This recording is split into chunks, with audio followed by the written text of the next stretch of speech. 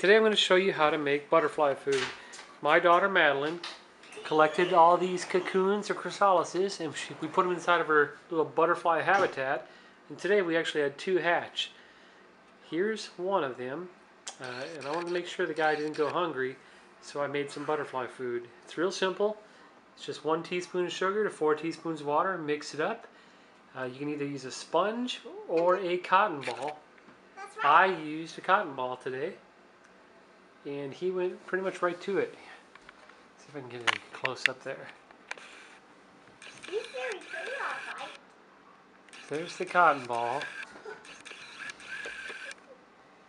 And he's sticking his little feeder tube or proboscis, or I'm not sure the technical term, but he's right in the middle of the cotton ball getting some sugar water now.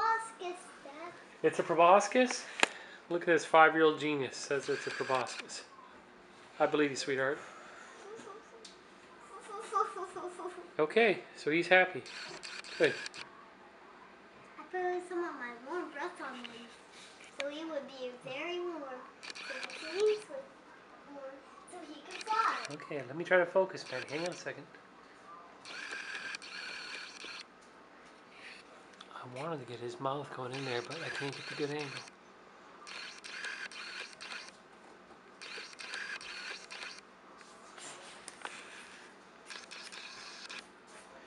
Well, he's eating. It's good enough for me.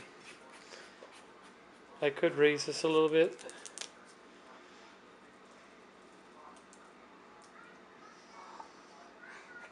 Scared he is. Okay, and I'll go back. We'll see if he comes back to it. Okay.